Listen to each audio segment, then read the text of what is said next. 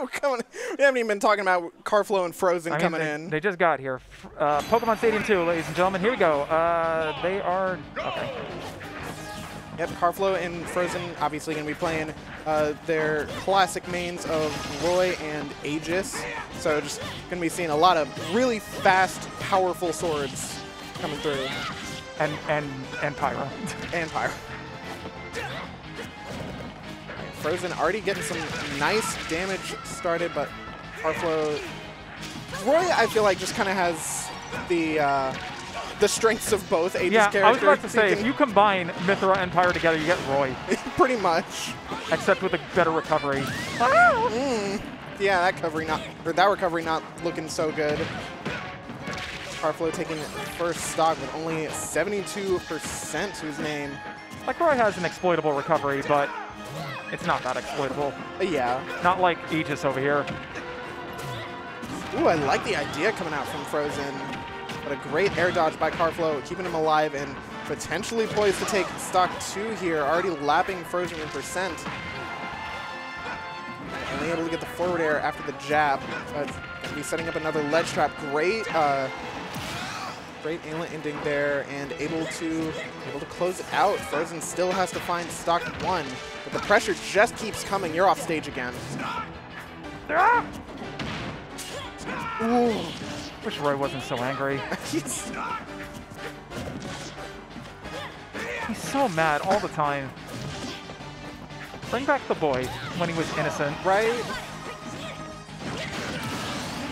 This is a world-weary Roy. This is a Roy that's seen a Roy that got cut out of 2 Smash games in a row. He's seen the horrors of war. Okay, great Lightning Buster there to really just cover all of the tech options there for Frozen, but you really need to find these stocks quickly. What a tech by Karflo. That move is pretty difficult to tech. Pushing to the Pyra, maybe going to be looking for a stock right now. Has Karflo above her, Frozen able to find that stock and bring things to even stocks. Yeah. One thing Pyra has over Roy, like even ignoring the sour spot, Pyra just has more range than Roy does, even if Roy has the mobility advantage. Oh, absolutely. And it's like Roy's is even worse because of noodles sometimes. Although sometimes those noodles get you kill confirmed, so you know. Yeah. Got it. Yeah, this... Oh my god. Ooh. Trying to get the... I respect the attempt, but... No such luck. A little bit bold coming out from Frozen, but I mean... You gotta be real bold if you want to catch those ledge stands. Active for only 1 frame. Vulnerable for only 1 frame. Let's see if Faye was early or late after this stock. Was she early? Was she late? We're gonna find out together. All right, let's see this. Okay.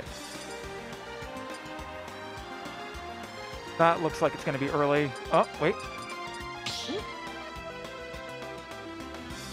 That's early. Oh! Yeah. Sword swinging back around. But it still did hit, so if he didn't shield, he would have gotten nailed. Probably Yeah. wouldn't have killed, though, because the later hit is weak. Anyway. Whoops. Kingdom Hearts. Yep, coming into a Hollow Bastion. So Frozen just...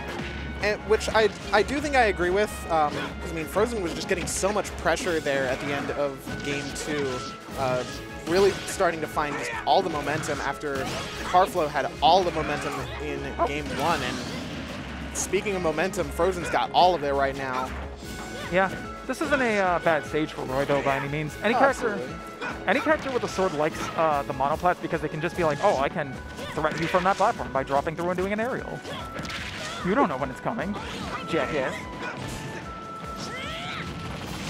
Good traps. Oh, I heard the footstool in the middle of that, but... Using these big F-tilts to keep Karflo out, and Karflo still not really finding a way in. This is definitely an example of pushing your advantage with heavy hits, for sure. Yep. Since Faye is up. Okay.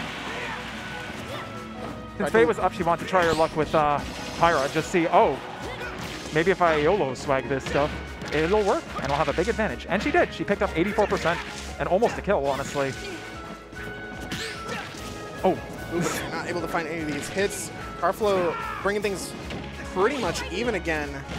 Getting pushed into the corner, but able to nair his way out. Oh, I respect the attempt. Now, I know Faye got killed there just now, but I do think she's actually getting a decent amount of work done with Pyra just because of the range. Get out of here. Fly. But yeah, no, I definitely agree. Like, we've seen Frozen just kind of like throw out F-tilts one after the other, and they're just doing wonders for keeping Karflo out. Oh, that definitely could have been it. And I'm surprised that killed. Back hit of Mythra down smash, but able to take it. Our mean girl here is not that powerful, so. But she's able to put on some good damage thus far. Karflo looking for that slide-in F-tilt. That could have been real bad for Faye. Frozen. Right, Faye is her actual name. Right, switching to Pyra, deciding, you know, Frozen jab. deciding she doesn't really want to interact up close with the Roy anymore, but it's looking a little scary. What will happen here? Ledge stand into nothing. Oh. Oh. Great parry. Yeah. Oh, is that really it? From center stage, yep. Mythra is quite light. He is light. I'm just surprised it killed. That was a late kill. Yeah. Now the true battle begins. Now then, I do believe that next on stream is supposed to be me. However, well, actually, let's talk about this game first. Boof. Yeah, that was a great first stock from Frozen. A great set overall from both of them, too.